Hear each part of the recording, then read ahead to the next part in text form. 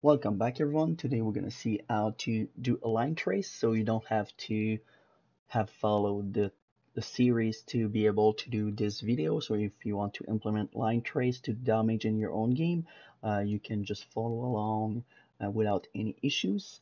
So we're going to start with that. So this is my old way to do damage here.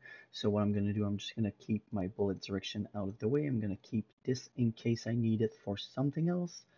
Um, so from my bullet direction here, I call that bullet direction, but you it could be like just, you know, left mouse for an example.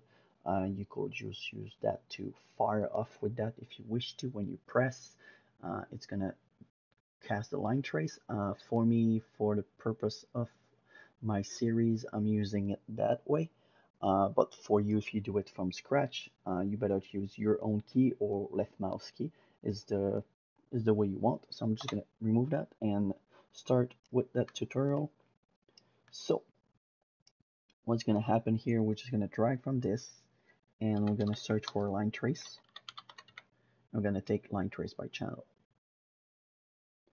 From that, we're gonna take our camera. So if you didn't change the name, it should be follow camera. And we're gonna drag that here.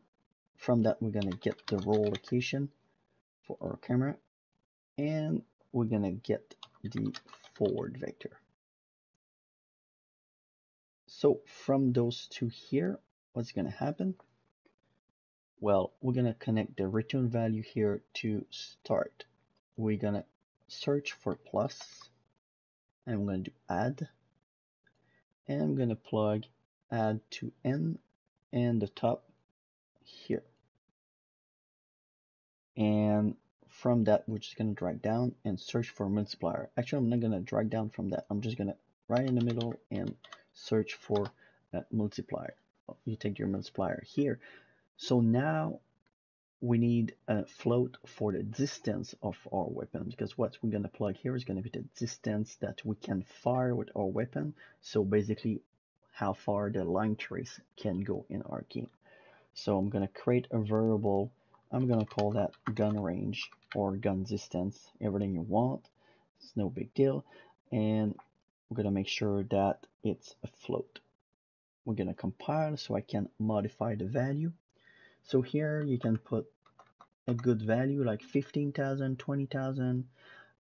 It's pretty far. You put whatever you want the distance for your line trace. 15 is pretty far in the game. But if you think you need more because you can zoom with your scope, for an example, uh, put a higher number. But for my purpose, I think 15 would be fine. If it's not fine, well, I can just come back and modify that. So I'm gonna take the gun range here, drag it here, and I'm gonna plug it right here. So now you can see it's three floats, but as soon as I'm gonna connect the forward vector, it's gonna change for two vector and one float. And from the return of that float, we're gonna plug it to the plus. So like this. So we're gonna move aside here. And from that, we're gonna drag from our out result and I'm gonna search for break it result. We're gonna make sure we click on the arrow here so we can have access to everything here.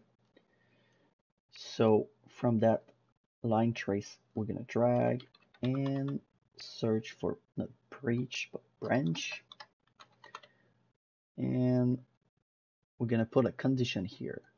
So it's where you're gonna decide which bone you want to hit.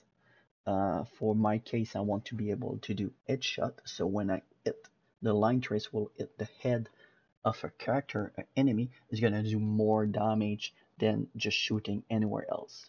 So to do this, I'm just gonna drag from the condition, searching for equal, and from the top equal here, I'm just gonna go to the bone names, and I'm gonna type head in it, so you can compile and save. So if you go to your skeleton on your mannequin, so my skeleton is here. If you want to access your skeleton, what it's in content browser, so you go character, mannequin, meshes, and that's the SK mannequin here for the UE5. So if you see here, I'm searching for head, so the bones is head. If you want different damage anywhere here on the body, you just look for the name that corresponds, that match the bone that you're looking for, and you can put that right here. For me, I'm just looking for head for now, so I'm just gonna go with that.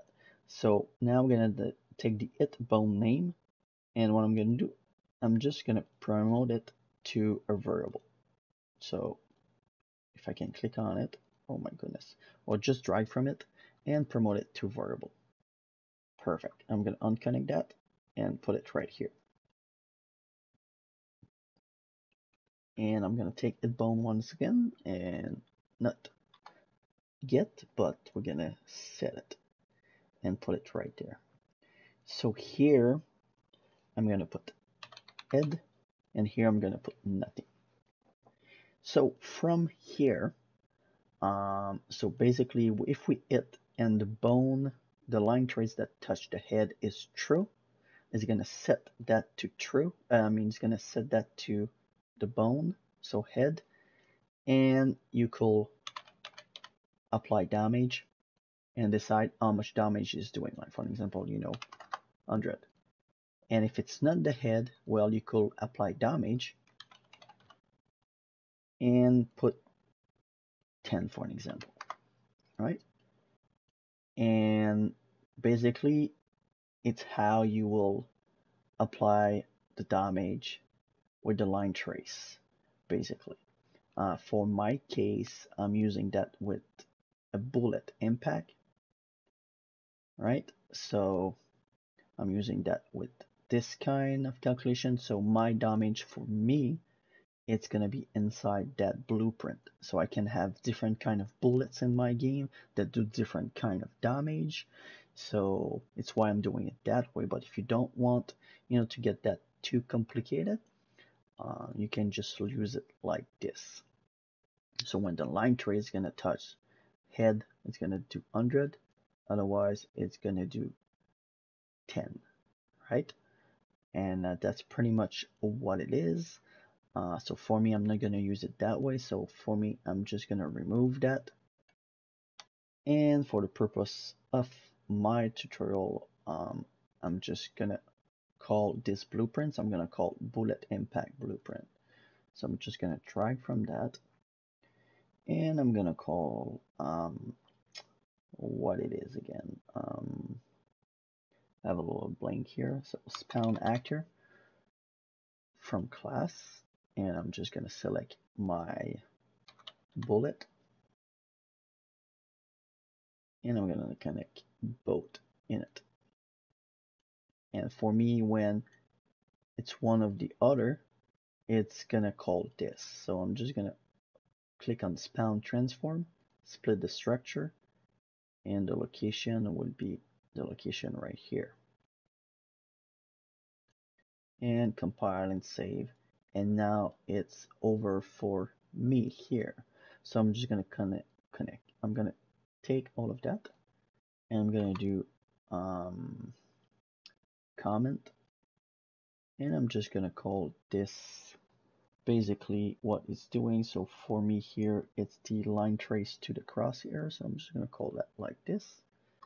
So line trace to cross here. There we go. So it's how you do a line trace to do some kind of damage. So I will catch you in the other video to basically continue my bullet here to be able to do damage to our enemy. But if you just want to see how it looks, so we're gonna do that now. So if you want to see the line trace in the game, make sure you go to your line trace by channel, just click on it, get for duration, and you compile that. So when we're gonna play, now I have my character here, so I can shoot, and you see it's doing a line. It's exactly what we want. So it's going to disappear 5 seconds after. So every time the line touches something, it's doing damage. You see, it's moving the boxes. So that's pretty convenient. So I can put that full auto just to show you. right? That's pretty good. So yeah, that's pretty much this. So I'll catch you on the other video to continue the bullet impact so we can do damage to our AI.